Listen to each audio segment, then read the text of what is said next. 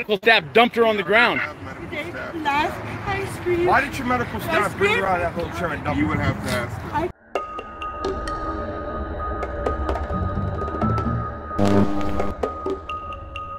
Hi everybody, Nightmare on Scam Street here. Now, I'm going to take a look at probably one of the more controversial videos that's been around for a bit. Made by somebody who is himself a bit controversial, Dog No Thanks. This is the events at the AV hospital where the female patient was apparently dumped out of a wheelchair just at the entrance to the hospital car park. Now, Dog No Thanks and AV Watchman happened to be there at the time, and a lot of people have said that this is far too much of a coincidence to be true. In fact, there's lots and lots of accusations of faking. On the day of the incident, it was the 19th of September, wasn't it? Correct. I believe, yeah. And were you with AV Watchman? Well, that was the first day that I got up there, but the very first day I got up there, the very first time I've ever met AV Watchman face to face, was that day. So that was an interesting point to establish. Doug had not met AV Watchman before. This was their first time meeting face to face. I'm sure they'd spoken or chatted online or something. When Doug first arrived there, it was, I think he said it was 4 o'clock in the afternoon, and the first thing they did was to go and do an audit somewhere, and then they did some cop watching. There was a house that was being raided. We were out cop watching, and we dark, and we just got done with a cop watch where we could. Whereabouts were you cop watching then? We were in Lancaster. We were like 2-3 miles from the hospital when we were at a house call. Okay, so you're in Lancaster, and you'd met up with AV Watchman during the daytime, yeah? Correct. Were you with him like the whole day? I got there approximately. I finally got there around 4 p.m. Okay. Pacific time. So it was still light outside. So when Doug arrived to meet AV Watchman, it was still light outside and it was 4 p.m. From what I'm told, they met up and they went to do an audit. And then he went cop watching for a bit. And we actually went and did an audit first at the Kern County City Hall / detention center, because they had buses coming in and out of the courthouse. I mean, and we actually got assaulted by Kern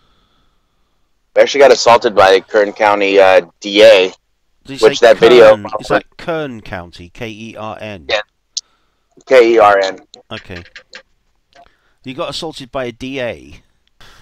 Right, you might notice that I interrupt Doug a lot. This is an actual interview technique to put people off of their stride a little, and it stops them concentrating on what they believe is the truth and helps you get to the actual truth, because when you're in mid-sentence and someone stops you, your guard goes down. I learned this technique a while ago and I use it quite a lot. So let's get back to the thing. You're doing the First Amendment audit at the Kern County City Hall and Detention Centre. Right. You had a run-in with the DA. Read about what time was that then? You said you'd met up with the AV Watchman about 4. About 4 o'clock. It was probably 4:30, 4:20, because it was closing at 5, and they kicked us out at 5 o'clock, and it was actually like 5 minutes till after they slammed my hand in the DA door, and one of them walked into Steve. So what I'm trying to do here is establish a timeline. We know that Doug said he arrived in the area around 4 p.m. and he met up with AV Watchman, and then around about 4:30 they did this audit at the Kern County courthouse and detention centre, We know that they at 5 o'clock they tried to get rid of them, and that's when the altercation occurred. So we have a timeline of arriving in the area at 4 o'clock, meeting up with AV Watchman, doing their first audit around about 4:30 to 5 o'clock, and from then moving on to somewhere else. I asked Doug if the recordings they made at the Kern County Police and Detention Centre were actually live streams or just recordings. Those were static recordings, and they were the Kern County DA video in one day had like 4,000 or something views. It'll become clear later why that video isn't online anymore. So far we'd established that they met at 4, did an audit from 4:20, 4:30 to 5, and the next thing happened was a police call to a house. And then we actually had one other audit on there from a police station that Steve and I had went to right before the call. Yeah. And right before the call, we left the police station, went to the call that was in the neighborhood, and after the cops phoned out of there and we couldn't keep up with them because they left for a shooting call and we didn't hear it on the scanner. Okay. They took off and we couldn't catch them. And as we were getting onto the freeway, Steve's like, you know what? I'll follow up on AV Hospital because last time we were there, they put hands on us and they were getting crazy. And I was with SGV and West Coast Digital. So it seems that AV Watchman and a few other auditors had been to the hospital before, but what I wanted to find out from Doug specifically is what time he believed they arrived at the hospital. Okay, let's get back to the 19th again. Okay. So you'd done the City Hall, and then you said you went and did some cop watching. That's correct. Do you remember where that was? Or was I that don't just know. generally running It around was the... 2 miles. It was like 2 to 4 miles away from the hospital. Okay. And that sort I of covered remember period of like time 5 minutes, from or maybe 6 minutes to the hospital from the cop watch. So yeah. So I would say like 2 to 4 miles. So it's about 5:30 or so. You were cop watching. It was dark. It went into dark time, and I think it had started getting dark earlier, and it was already. Yeah, I know it's dark when you got to the hospital, but I don't know what time that was exactly. Literally, once we left the call, I would say 6:30. I would say we got there around like 7, like maybe 6:30, 7. So we got there in the end, 7 o'clock ish. It was dark. That was clear from the video. Now, here's the interesting point. They had a pretty random time from when they met up till they got to the hospital. They could have been much later, it could have been earlier. And I suppose some of it depended on the traffic, some of it depended on how long they were cop watching, how long they were auditing. So there's some good clear timeline here already. I'll just repeat.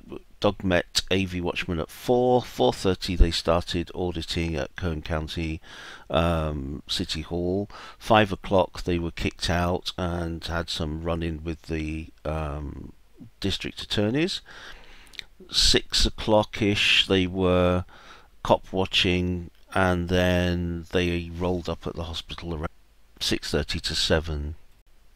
This vagueness about the timing is actually quite interesting. It's an indication of truth. If Doug had said to me, we arrived there at 6:47 exactly, that would have been suspicious. The fact that he's a bit vague about it gives me much more reason to believe that's a true statement.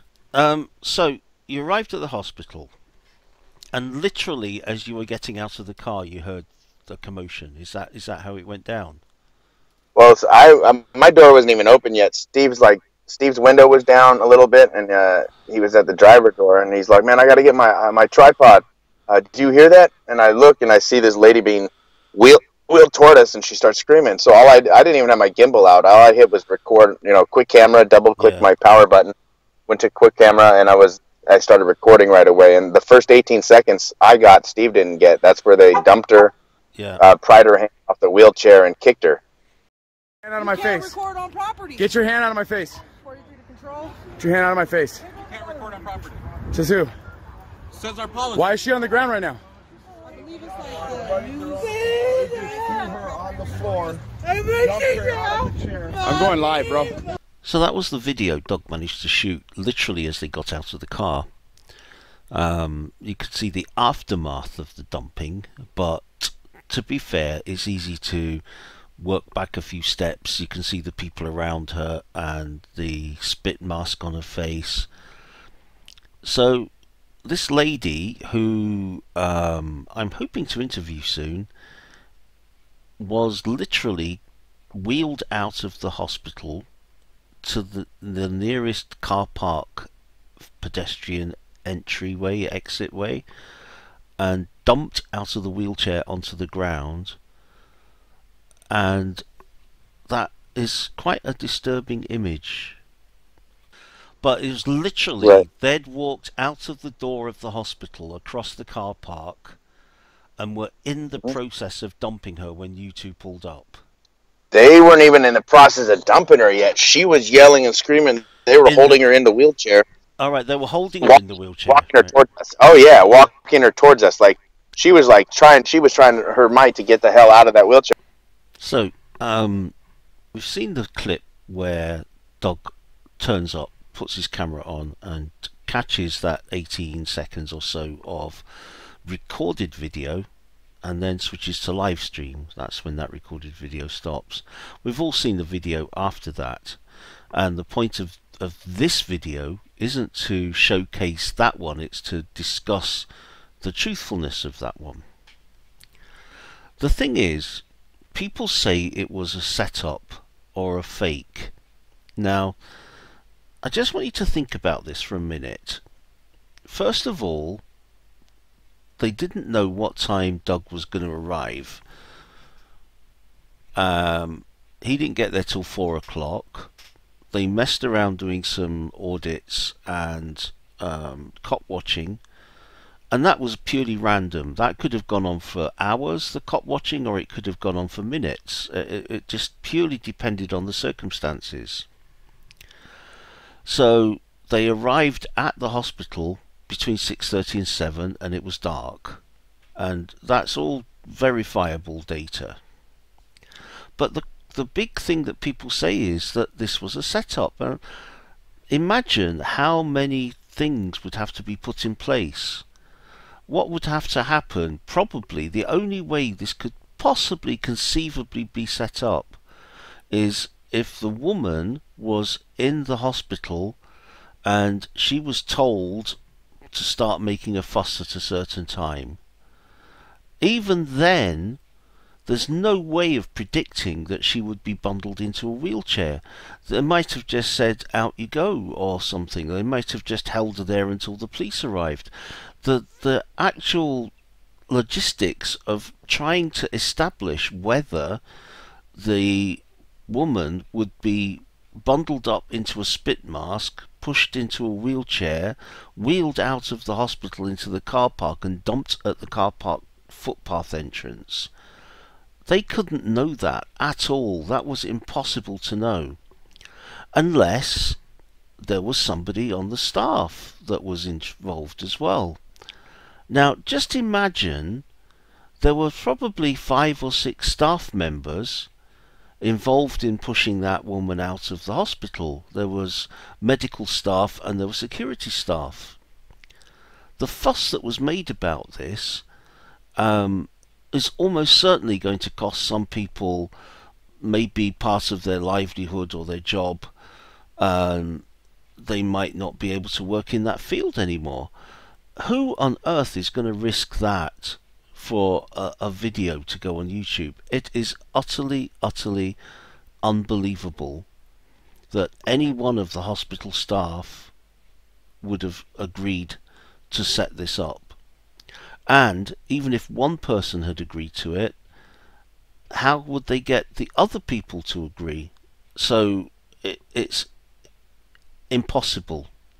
That's my conclusion to this matter. It's impossible for it to have been set up. The pure chance of the woman going inside and, say for example, being told, now it's time to make a fuss, we're on our way. They had no idea what would happen to her if that was the case. They could have said make a fuss, and she could have been making a fuss in the hospital, and they might have just said to her, calm down, let's go and sit down and talk about it. Or the security people might have come down and kept her until the police arrived. There were so many variables, it was impossible for that to happen. And the chances of one of the or more of the hospital staff being open to this deception is just unbelievable. There's so much they would lose. But Doug's problems didn't really start until 2 days later. They went back to the hospital grounds, or rather outside the hospital grounds, and they were recording from the footpath when the police decided to arrest them. You guys, can you identify yourselves? Arantis, we know you. Did you get my email? Okay. Why'd you guys come out here in a swarm? What were we doing wrong? What were we doing wrong? Police are under arrest for trespassing. For what? No, you're not. No, I'm not trusting you. You have to cite. So, AV Watchman and Doug got arrested for trespassing, which is really strange. They were on the public footpath. They'd literally only been there a short time.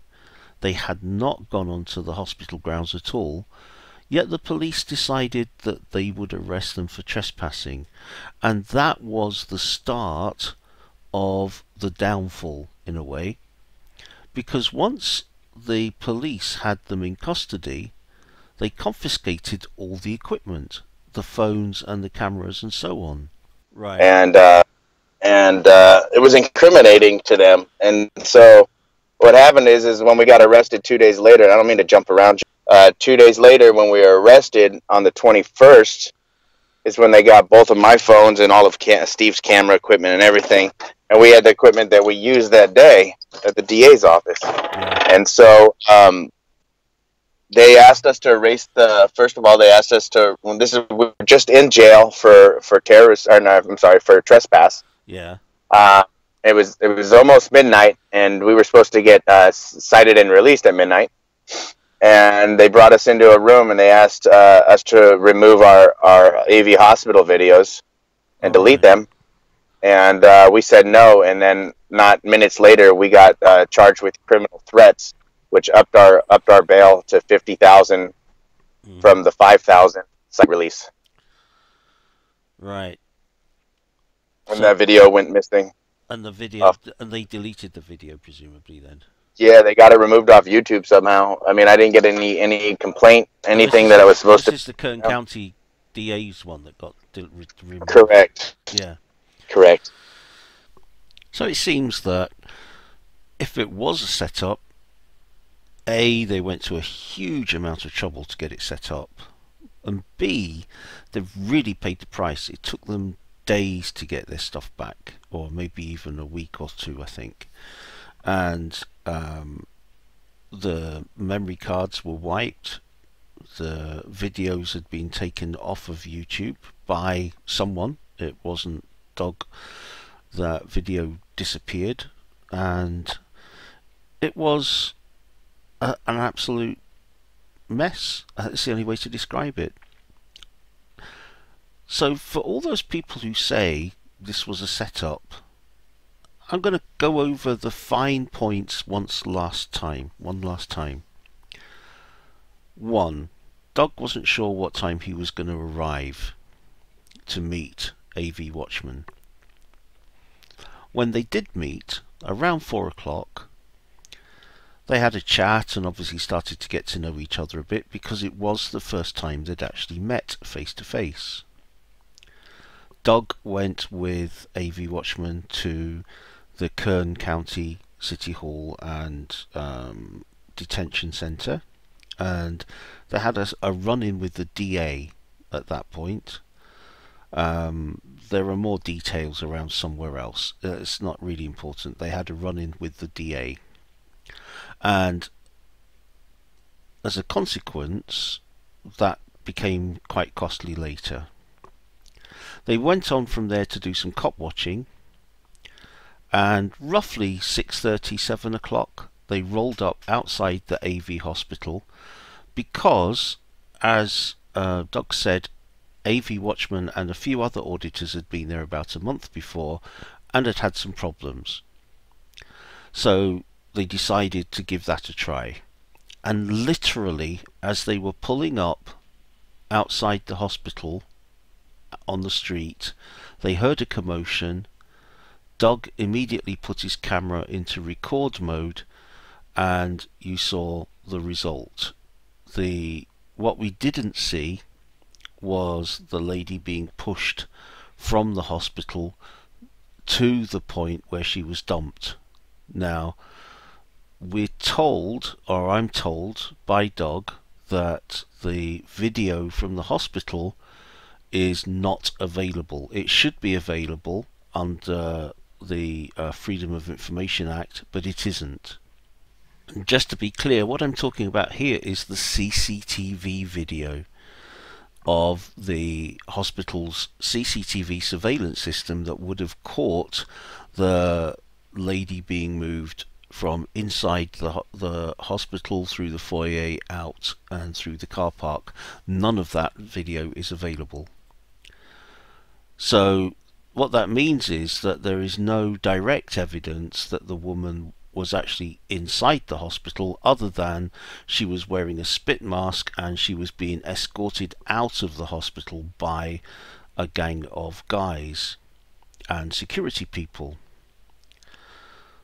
The woman was dumped on the floor. I know that Doug rendered assistance. Despite his bullishness, he's actually a very caring guy, and he tried to render what assistance he could. He even gave her his coat to try and keep her warm. Then, a couple of days later, they went back to the hospital as a whole group of people were there, protesting the events, and they'd only been there a very short time when Doug and AV Watchman were arrested for trespass. They were taken to the police station and they were booked, and they were asked to remove the videos of the hospital from their phones and from the internet, and they refused. At that point, as Doug says, very shortly afterwards, the charges were upped to making threats, and that's a higher grade. I think that's maybe even a felony. And it bumps the bond money from 5,000 to 50,000. Now that's a significant change. So in order to get out of custody, they had to come up with 50 grand's worth of bond, which I guess would have been 5 grand of actual money each. But they didn't come away with their equipment. Their phones and cameras were retained by the police. The video was actually taken down. This is the video of the district attorneys assaulting them at the Kern County City Hall. Doug has been left with a case pending, bail money had to pay, travelling backwards and forwards because he's got to go back there for his court dates, and it's a total mess. Now, if anyone in their right mind thinks that it was set up and it was a con, they're crazy, frankly. There's so much organising, so much logistics, so much bribing of people to even risk their jobs. It is just utterly unfeasible that this whole thing was faked. Since the event, I can believe personally that the lady involved has made a meal of it because she can see big compensation coming. So for her, it's probably made worse by the way she feels right now. However, fair dues to her, she was treated in a totally inhumane way. So there you go, that's my take on the AV hospital video. In my opinion, having spoken to Doug and had a very long conversation with him, the snips of conversation I put on here, with Doug's permission by the way, are a tiny part of the whole conversation.